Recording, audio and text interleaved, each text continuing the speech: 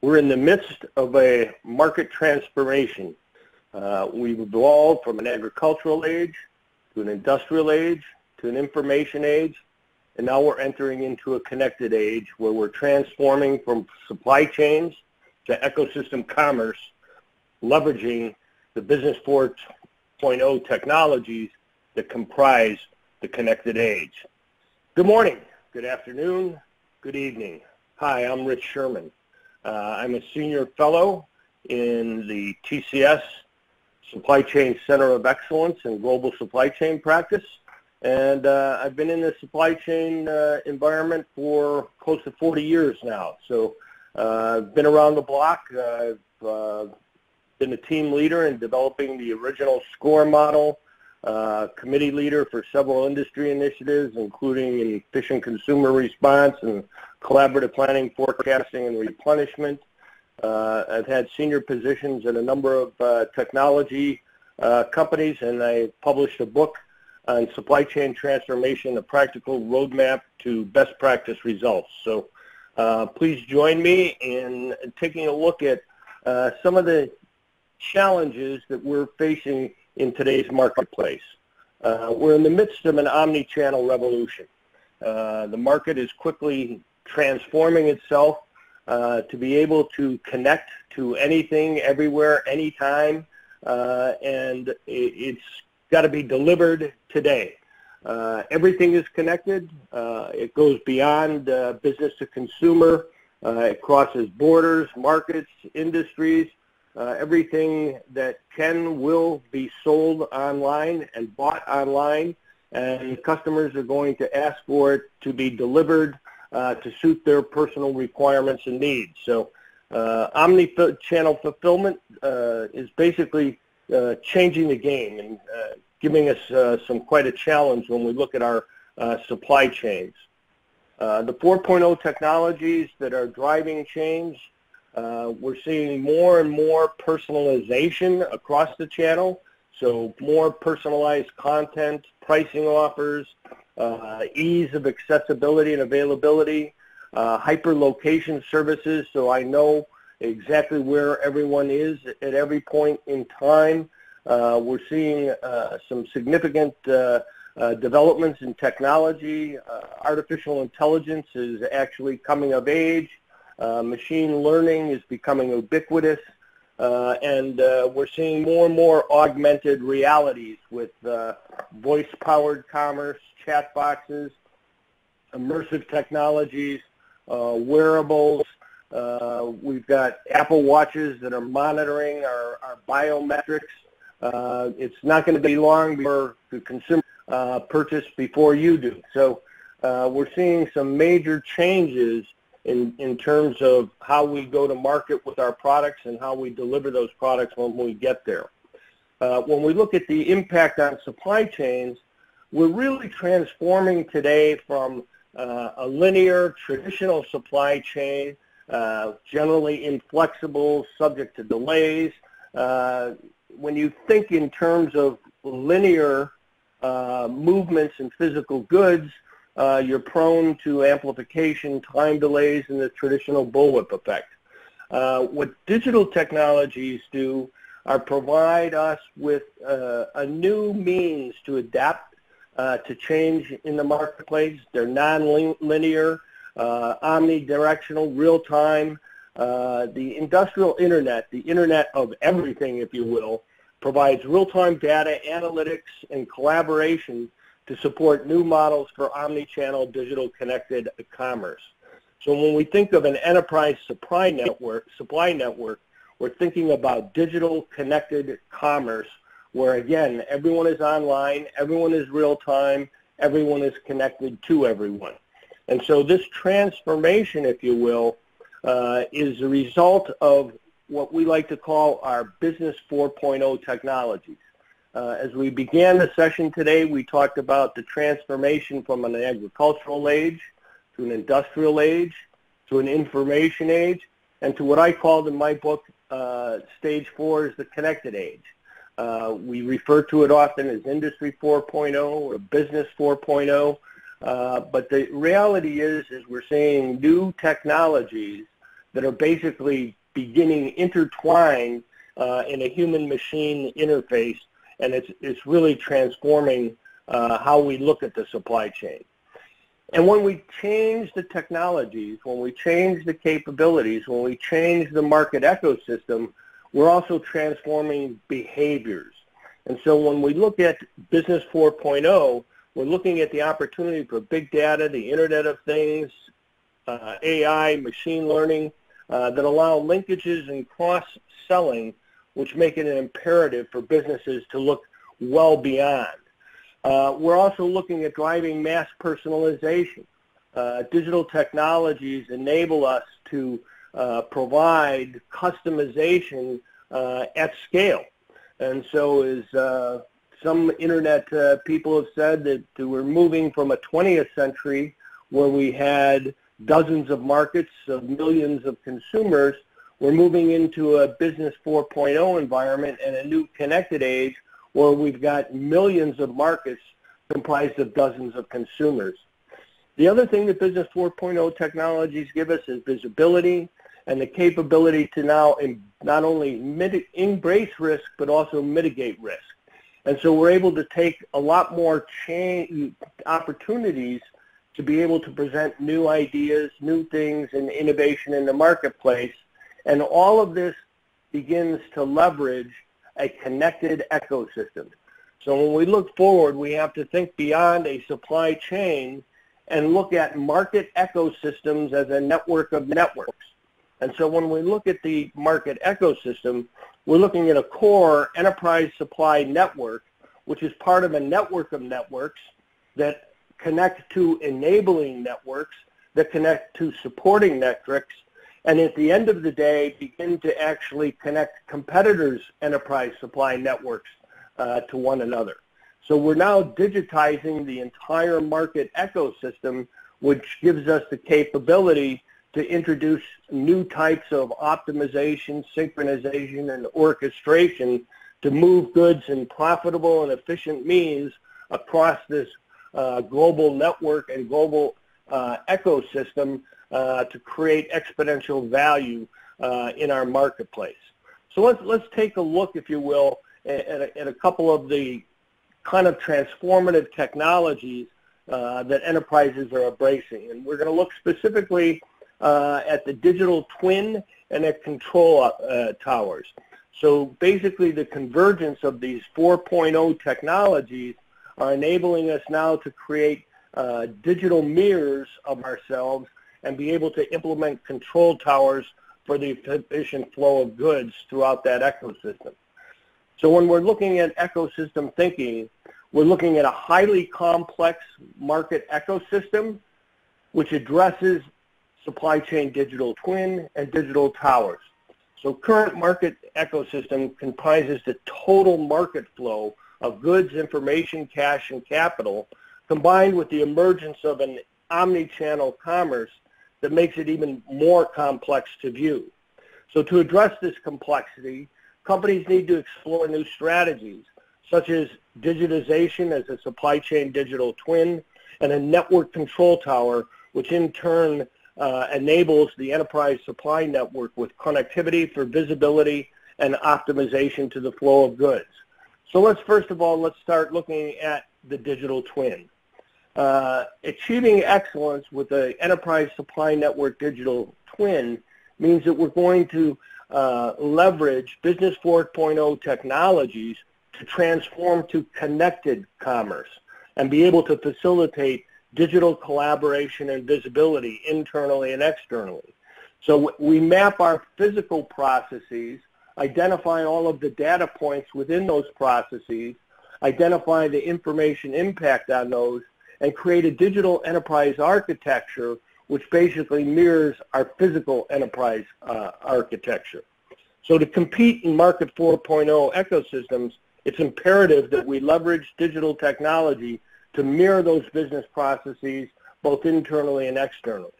We've got to be able to enable the digital twin with real-time data collection for cognitive analytics that harness the power of artificial intelligence and machine learning to achieve operational excellence to compete in a Business 4.0 market ecosystem.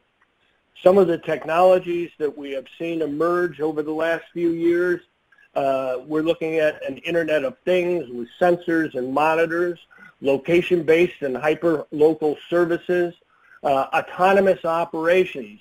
We're seeing more and more capabilities for autonomous vehicles, autonomous replenishment, autonomous planning. So this capability to harness cognitive data analytics, artificial intelligence, machine learning, and immersive technologies is giving us new capabilities that were heretofore virtually impossible for us to control. If we take a look at a control tower, think about the ESN control tower the same way you would think about an aviation control tower. So when we look at control towers, we're looking at individual airports that have an air traffic control tower that gives them the capability to manage, monitor, and control inbound and outbound flight traffic. They control all of the individual air traffic as it enters into their airspace boundaries, and it integrates to an air traffic control system that crosses the boundaries of the airspace of all of the airports to be able to get visibility and control over air traffic on a global basis.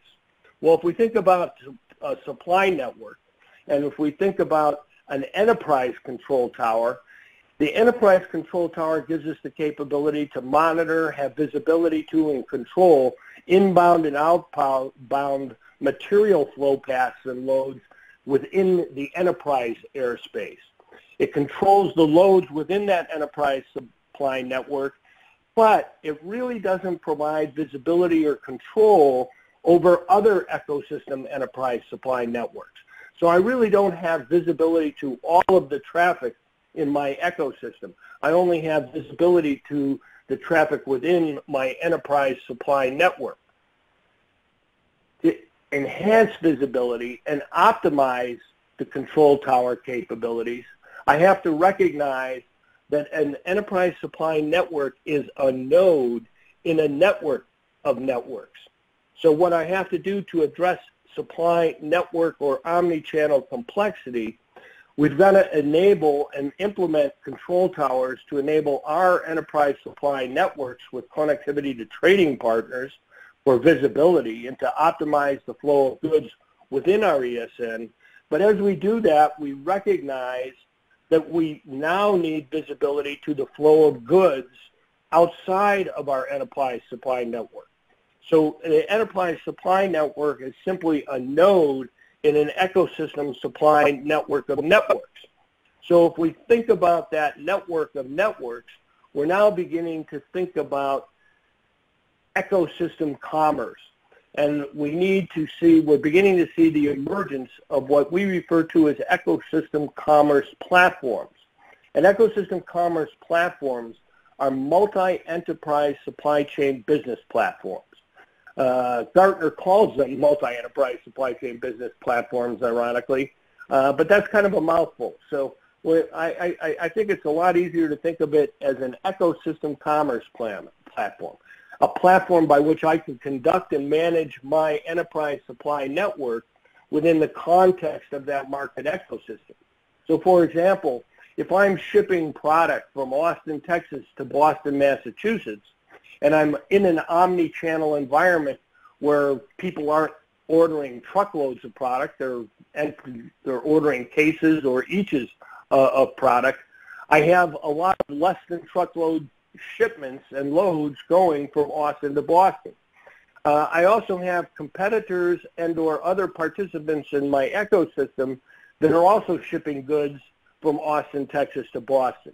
If the ecosystem commerce platform has the visibility to all of the loads and all of the orders in the ecosystem, it can begin to consolidate orders and loads in order to meet the overall needs of the ecosystem as a whole. So as the Japanese like to say, know when to cooperate and know when to compete. We don't compete on the highway, we compete at the consumer at the point of demand. So let's optimize the flow of goods from its source to its point of demand to provide competitive benefit and cost savings to the entire ecosystem as a whole. And so Business 4.0 is all about connectivity. Some examples of ecosystem commerce platforms that are emerging. We've got, according to Gartner, the leaders in the space, E2open, Infor Nexus, One Network Enterprise, SupplyOn. Some of the challengers are OpenText, Test Square, Amber Road, which was recently acquired by E2open, and BlueJay. We also have procurement collaborative platforms such as Ariba, Coupa, Oracle. So we're beginning to see the ESNs emerge and mature out of the management of electronic transactions into total ecosystem resource planning and leveraging that 4.0. So when we look at an ecosystem commerce platform, we're looking at platforms that collect, consolidate, aggregate, and federate data for cognitive analytics within that ecosystem, which enable us to overcome issues of changing demands, resource constraints, flow bottlenecks, capacity utilizations, supply management, variability, uncertainty, et cetera. So when we look at ERP 4.0, ecosystem resource planning, we're looking at the evolution from material requirements planning to manufacturing resource planning to what we're very familiar with today, enterprise resource planning, or ERP. But in the future, we're going to see applications deployed on the enterprise ecosystem commerce platforms that provide ecosystem resource planning and optimization across that entire market ecosystem. So when we look at ECP-based ERP 4.0, when we look at ecosystem commerce, we're looking at higher levels of external and internal market ecosystem visibility, better optimization and synchronization of ecosystem flow of goods, and lower cost and complexity of integrating enterprises to the ecosystem and overall cost benefit to all. And so as we look out to the future, we're looking at democratizing commerce with ecosystem commerce platforms and facilitating global commerce that includes competitors and an industry marketplace at scale. So we're going to be looking in the future at digital communities of commerce, citizen role development, citizen developers. So we're looking at some major changes in how we go to market in the marketplace. With that, I'd like to thank you very much for your kind attention. I'd like to direct you to our Join the Conversation flow. You'll be able to add or ask questions within the chat box, and we'll provide feedback and questions. And what I'll do is I'll collect the questions from you and be able to answer them accordingly, and I'll read the question out so that everyone knows what the question was and what the answer is. So thank you very much, and look forward to addressing your questions.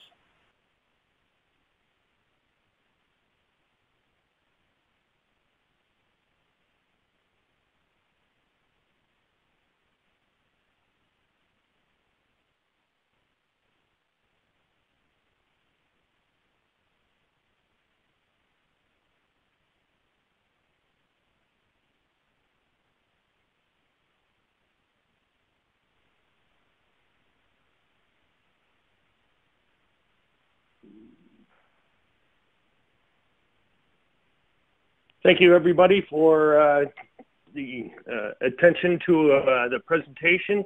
I'm now going to entertain some questions from the audience. And, of course, the first question is not unexpected. The audience member says, how do companies get started on their journey to ecosystem commerce and resource planning? And how many companies are implementing ecosystem commerce strategies? Interestingly enough, we've developed a 5-stage maturity model to achieve ecosystem commerce and leverage the ecosystem for ecosystem resource planning 4.0.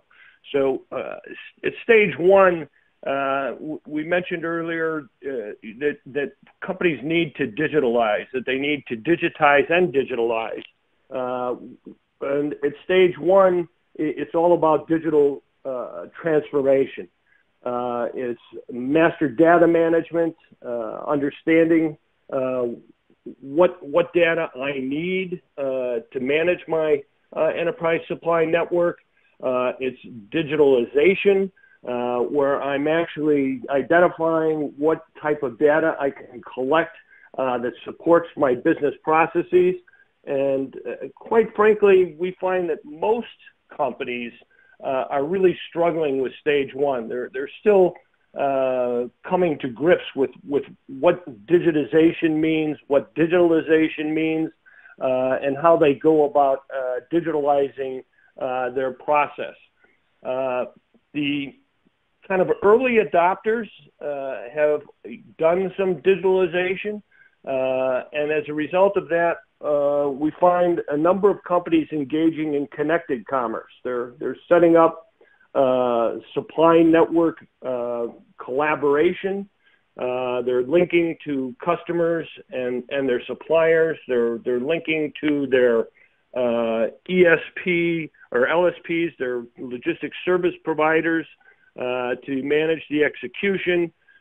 In many cases, a lot of these companies have engaged in EDI for many years, so they're already connected to an ecosystem commerce platform in one way, shape, or form, even if it's just in the simple transmission of orders and advanced shipping notices. Some of the more sophisticated users in the connected commerce world are, actually doing load tendering and dispatch and managing transportation, execution and transactions. So we've got a number of industries that have a lot of electronic connectivity at a scalable size. What companies are beginning to realize, and where the innovators are today, is at stage 3. And at stage 3, the enterprise realizes it is no longer a linear supply chain. They realize that they're really part of they really are an enterprise supply network, where all of the participants are nodes in that supply network.